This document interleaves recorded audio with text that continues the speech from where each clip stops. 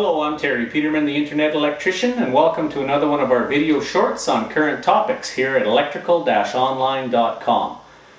Today we're going to show you the installation of a simple plastic keyless lamp holder, ceiling lamp holder. Just a standard fixture, costs you maybe $2 from a home improvement store. We've got the wires sticking out of the outlet box here. We've shut off the power, so just to make sure we'll test for power and then show you how to install one of these.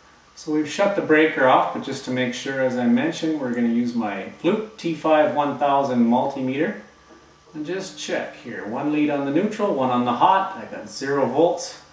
And then to double check, we go hot to ground just in case we have an open neutral somewhere.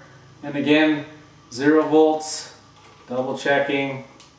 We're good to go. So I'll tuck the ground wire up and out of the way because we do not have a ground connection on a keyless plastic lamp holder. So you don't need to connect it anywhere. It's a plastic box and there's no ground connection in the plastic box. Strip these wires just a little more, and then using the holes in my T-stripper, we'll curl the copper conductor into a 180-degree loop. Nice tight loop. Same with the hot conductor. Nice tight loop. You can see that. So I've got my wires stripped, the loop's bent. Remember always, like receptacles, switches, or these types of fixtures, wrap the wire clockwise around the screw and tighten the screw firmly, and that way when you tighten around the wire it tends to pull the wire around the screw instead of push it out. So there's our neutral on the silver screws, black on the brass. These are outfitted with 4 screws, so you could actually have a daisy chain of lights on this circuit with power in and power out using the terminals as a through connection. Not the best way to do it, but it can be done. Snugly tighten down the black.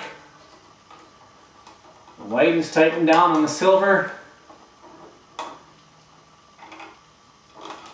And you also want to tighten up your unused terminals as well, your screw terminals. Just a good habit to get into, especially with fixtures, with receptacles. And we're ready to mount the fixture back up to the ceiling and turn the power back on and test our work. So with the wires firmly attached, push the excess back up into the box.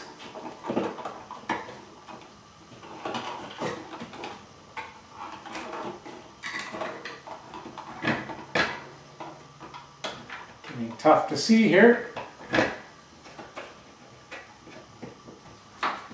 The box mounting screws back in place.